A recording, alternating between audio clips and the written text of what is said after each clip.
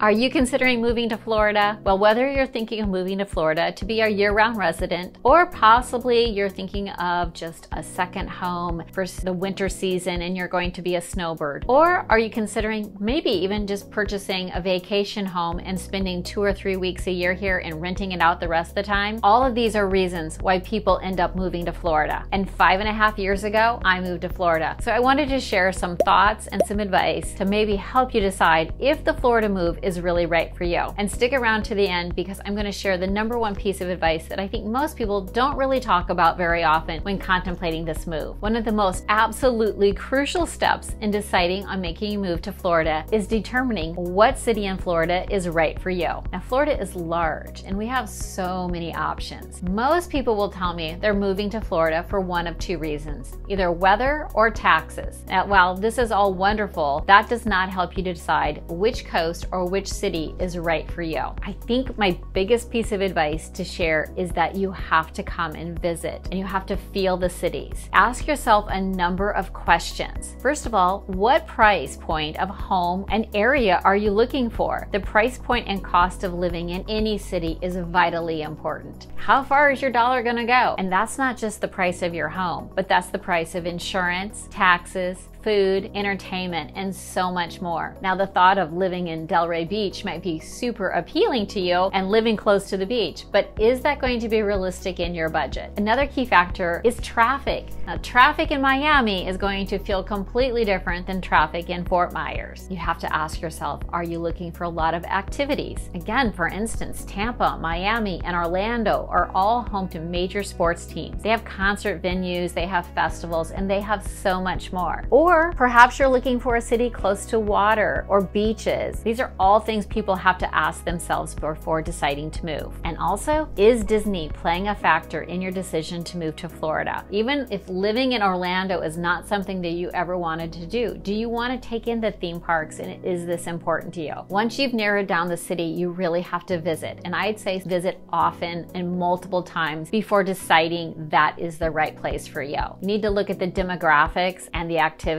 and just feel it out. Once you've decided on your city, then you have to decide on your neighborhood. And it's very similar as deciding a city. You need to go and visit, and you need to visit neighborhoods and locations. For instance, I live here on the Florida Gulf Coast in Sarasota, and our area encompasses Bradenton, Lakewood Ranch, and Venice, and we have thousands of neighborhoods. Here you'd have to decide, do you want to be close to the beaches? Do you want to be close to schools? Do you want an old home or a new home? Do you want to be in the heart of the city or not? Do you want to be close to airports and interstate? There's so much exploring that goes into making this decision of what the best neighborhood is. Now, your realtor should be able to help you, guide you, share you, and just give you all that kind of information. Another piece of advice or information I'd like to share are that homes are built a little differently here in Florida, specifically along the coastline. Due to our water, humidity, insects, our homes are primarily block construction, and this is important to know. Also, a large majority of our homes are all electric, and you no longer need that gas furnace. Here we have heat pumps and electric water heaters. Now, you could come across a stick-built home. However, there can be issues that run with this. For instance, it might be higher cost to insure due to hurricanes. Also, there could be some wood-destroying organisms that are easily penetrating this home. And some of our suburban communities, we're going to still see homes on septics and well water. So keep all of these factors in mind when you're looking at homes. Now, over 50% of our homes most likely will have pools, and most of those pools are going to be covered with a cage. Pool cages are very, very common, and this is due to safety requirements. Pool cages also provide an excellent barrier to bugs and harsh sunlight. Now, some of the best features of a screened pool cage is that it provides security from any kind of debris, and it's much easier to keep your pool clean. And yes, the pool cages also will keep critters and alligators out. If you're worried about alligators, it is something that I'm going to advise that you have to get used to, because in Florida, alligators can be found in almost all fresh bodies of water. If you're concerned about that, I would tell you not to live in an area or a home that backs up to a pond. Now, another piece of advice, get familiar with Florida politics. I try not to discuss politics very often, but in our environment, I think it's crucially important to be educated in Florida politics. Florida has long been considered a swing state, so So read up on what's going on today, because whether you love it or hate it, we right now have a Republican Governor DeSantis, and I'm hearing a lot of people move to the area because of him and a lot that are leaving because of him. So really prepare yourself and know what's going on politically in Florida. My next piece of advice is get involved. When moving from another state or city and leaving behind your friends and family and your natural way of life, you have to get out and create a new life. In the past, we would meet people through work, churches, or perhaps through our children or volunteering. Now, many people that relocate to Florida are coming without family. Now, I will say we're having a lot of families move to our area, but historically, we know that a lot of empty nesters and people without young children move to the area, and I find it imperative to get involved. You have to find interest that connects you with other people. Although most of us have come here from somewhere else and you can find friends very easily, the only way to do that is to get involved. For instance, I know so many people that have met through joining meetup groups. Meetup has thousands of clubs and organizations to join. Whether it's a book club, bike club, or a dining club, there is something for everyone on Meetup, and I highly suggest looking into Meetup to get involved. Other options are join a golf course or tennis club or biking group. There's so many ways. Or you're moving to Florida, so our lifestyle is all about being outside. So find a new hobby or things that you've always wanted to do and get involved. Now, my